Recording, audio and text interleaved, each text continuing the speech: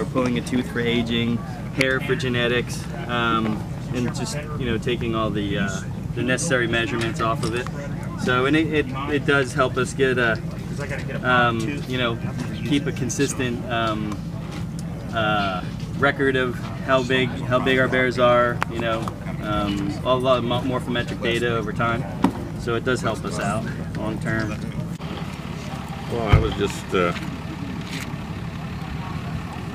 listening mainly, and I just heard some shuffling, and I turned around, I saw him crossing behind me, and so looked like a pretty good bear, so that's why I took him. Orlando, Sentinel newspaper, check it out, yeah, do us the favor, promise that you will love it later, I promise, we got Central Florida flavor.